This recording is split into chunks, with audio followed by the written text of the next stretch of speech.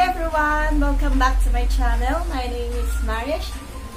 So now I will share with you how we do the proper hand washing on board. So you can do this before and after eating, after smoking, after using toilet, and after touching your face. And kapag galing kayo sa labas, tapos, pag galing kayo sa labas, mag-wash kayo ng hands pag tingin sa bahay. So, please watch my video until the end. Okay. First step is wet your hands first. Ayan. Until elbow. Dapat use running water only. It should be warm water, but we don't have the faucet with hot and cold. So, we do this one. And then after this, after we wet our hands, just put some soap on it. Soap until your elbow. And then rub your hands like this. Each finger, right and left hands. You have to do this for 20 seconds.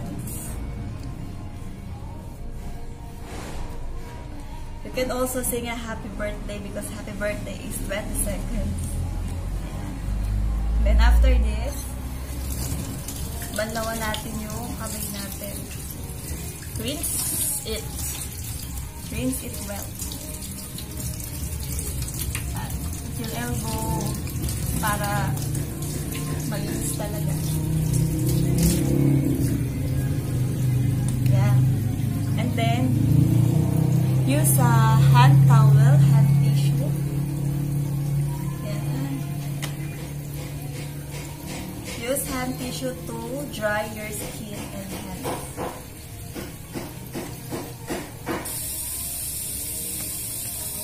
And then use tissue para i-close yung faucet. Yeah. And then after that, pwede na natin itapon yung tissue. Bakit ko ginamit yung use tissue to close the faucet? Kasi yung faucet, pwede siyang madumi. So, if you touch it with our washed hands, yung bacteria sa faucet, papapunta ulit sa hands natin. So, useless ang pag-wash ng hands. So, kailangan use this tissue, paper tissue to close the faucet. So, ayan, tapos na tayong mag-wash na hands natin. Next step is use isopropyl alcohol to sanitize our hands. So, open natin. Let's open this. Yeah. Then, rub it through your palm and wrist. Ayan. So, guys, don't forget to always bring the alcohol with you whenever you are traveling or going outside because we cannot wash our hands whenever we're on travel. So, better if we have this always. Just para makaiwas tayo sa any bacteria na nakukuha natin outside. Lalo na ngayon na may coronavirus, kailangan panatilihin natin malinis yung mga kamay natin. So, ayun, guys, mag-ingat tayo ngayon. And sana mawala na yung coronavirus. Sana nakatulong din yung video ko sa inyo kasi itong proper hand washing talaga yung makakaiwas natin sa kahit anong mga virus na nasa paligid natin.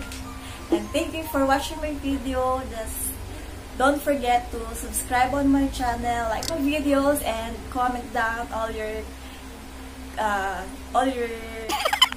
okay, ulit. Just comment down all your questions. Thank you. Till our next vlog.